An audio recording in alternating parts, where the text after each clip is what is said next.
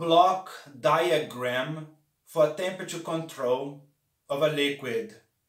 Hello everyone, my name is Rafael, I'm an electrical engineer, and in this video we're going to see the application of control theory to a block diagram which models the temperature control of a liquid using a proportional plus integral controller. And to do so, I brought this problem here. I'm going to read the problem. Block diagram for temperature control of a liquid. The block diagram of the figure represents the closed-loop control of the temperature of a liquid that circulates through a passage heater. The control is carried out through a proportional plus integral action implemented by adjusting the Kp and Ki gains in the communication supervisory with the industrial controller. The question: what is the value of Kp and Ki for the closed-loop system to operate with underdamped second-order poles that influence for a damping factor of 0.8 and a step response with a settling time of 8 seconds? Alright, my friends, this is what we are going to do. And to begin solving this problem, we need to consider two steps. The first step will be to observe the transfer function of the controller. We have the integral action and the proportional action. And I'm going to call here E, I'm going to call here Y, just to help us, okay? And the transfer function of this controller is going to be Y of S divided by E of S equal to Kp plus Ki divided by S. We are going to use this. And the other step that we need to consider is this. Imagine that you have a system like this, okay?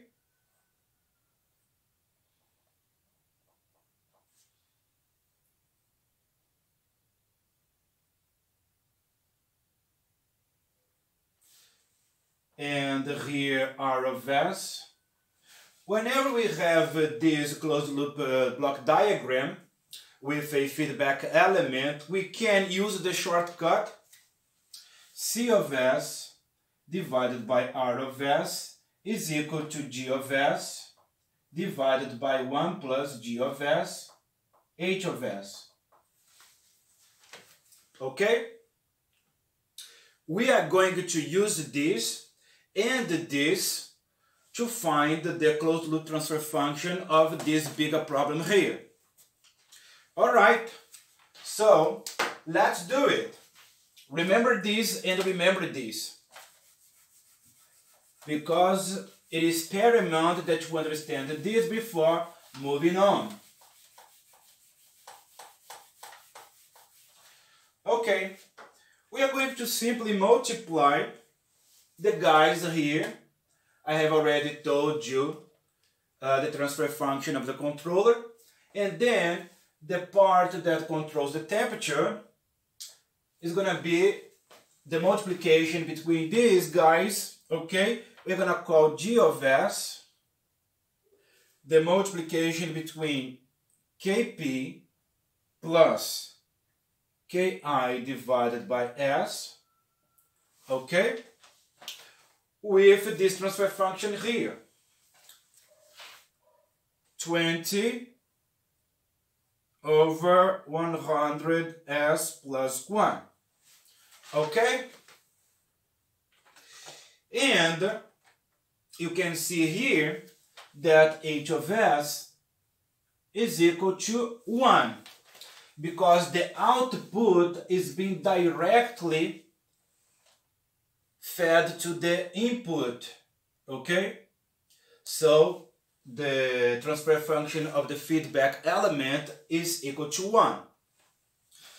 Okay, and considering this, the overall transfer function from T of S to U of S is going to be, therefore, T of S divided by U of S is equal to, here, Kp plus Ki divided by S, multiplying 20 divided by 100S plus 1, and below this in the numerator and in the denominator, we're going to write 1 plus Kp plus Ki divided by S, multiplying 20, 100S plus 1, and then here we are going to multiply by 1 because we saw that the transfer function of the feedback element is equal to 1.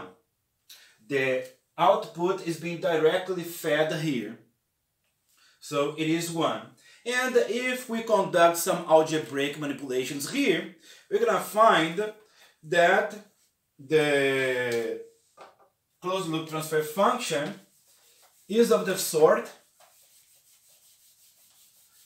okay, I'm gonna write it here on the board and then you guys will see what I mean. And the T of S divided by U of S is equal to 20 times Kp times S plus Ki, and it is going to be divided by 100 times S squared plus S times 20 Kp plus 1 plus 20 Ki. Okay, so this is the transfer function from T of S to U of S.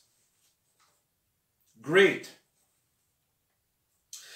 And now, from this point, it is necessary to use models that are frequently brought about by reference textbooks in control engineering. And these models are C of S divided by R of S equal to K divided by J, S squared plus B divided by J times S plus K divided by J, and this is equal to Wn squared divided by S squared plus 2 times C times Wn times S plus Wn squared. We are going to use these models, okay, brought about frequently by reference textbooks in control engineering to work with this expression here, okay? And we see here that B divided by J is equal to 2 times Wn squared, okay? We are going to use this, okay? Save this because we are going to use this. And the other thing that I made a mistake here, okay? What we need to think about is that K divided by J is equal to Wn squared, and B divided by J is equal to 2 times C times Wn, okay? So this is what we are going to use, all right?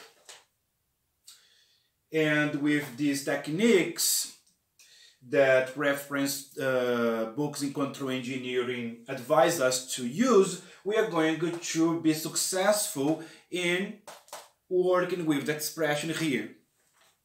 All right. And the problem says that we have to adjust the system to fit specifications. And what are the specifications that we need to meet? The specifications that we need to meet is that C is equal to 0.8, and the other specification that we need to meet is that TS is equal to 8 seconds. Okay? These are the specifications that we need to meet. And as TS is equal to 4 divided by C times Wn, which is 8 seconds. And then we're going to see that it is equal to 4 divided by 0.8 times Wn. And then we find that Wn is equal to 0.625. Okay? The first parameter that we needed to find, we already found. Okay. Now let's try to find the other parameters. Alright? So, I'm going to erase it here and I'm going to talk to you about what is needed. And likewise,